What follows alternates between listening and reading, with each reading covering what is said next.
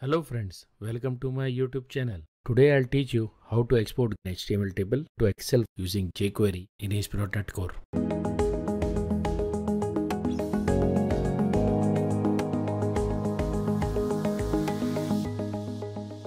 So let's start. So the very first thing, I'll open Solution Explorer.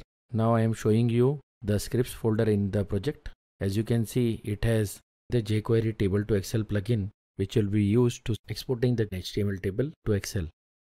For more information about how to use static files such as images, JS and CSS files, please refer to the video on the right hand side. Now let's move to the view.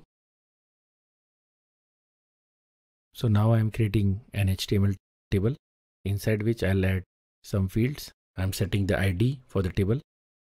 Now this is the fixed section, that is the header row of our table.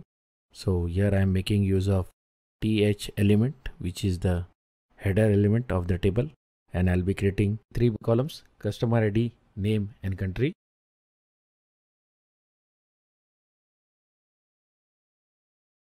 Now here I'll be adding another table row and I'm specifying some fields which will be displayed here. Before moving ahead, I would like to inform you that an article has already been posted on this topic.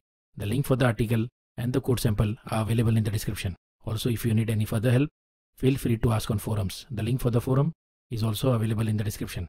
Finally, I would like to request you to please subscribe to my channel and click the bell icon.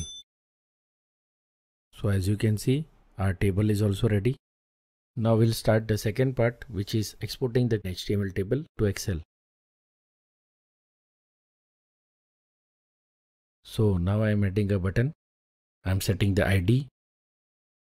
On the click of this button, the HTML table will be exported to Excel. Now I am inheriting 2 JavaScript libraries. The first one is jQuery and the second one is Table to Excel jQuery plugin. Now I am adding script tags within which we'll write the code to export the table to Excel. Inside the script tags, I'll start by adding a jQuery document ready function.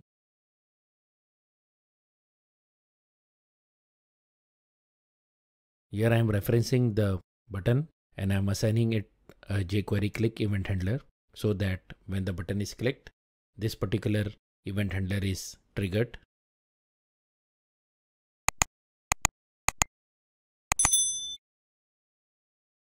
Now I am referencing the table using jQuery selector. Next I am applying the jQuery table to Excel plugin to the HTML table.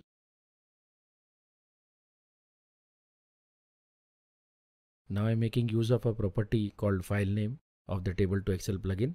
It is used to set the file name of the Excel file which will be downloaded. So that's it, the plugin has been applied. Now we can run the code and check it.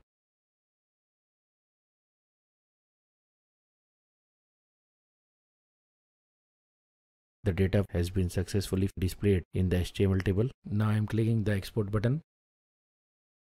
The browser is showing the option to save the file.